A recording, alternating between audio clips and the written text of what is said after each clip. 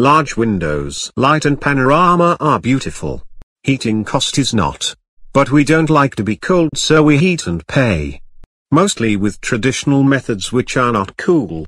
Actually, they have to be really hot to warm up the air to the comfortable 22-24 degrees Celsius. But we do it all wrong. Heat comfort of the human body is affected more by the temperature of the surrounding surfaces than by the temperature of the air itself. So, by warming up the air we practically send most of the energy and money out through the chimney. And oh, by the way, a huge amount of carbon dioxide. Houston, it seems you have a problem down there. Times like this are calling for something revolutionary. Really? A window? Yes, but it's a heating window with something special you can't see. A secret invisible layer lies between the glass panes. It warms up when electric current flows through it. It heats up the glasses, which then transmit the energy to the interior surfaces in the form of radiant heat.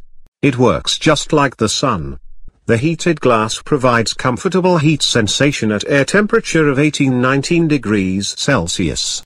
It has an outstanding U value, that is extra low heat loss. It is a clean, easy to install technology, can be fully automated and remote controlled by smartphone.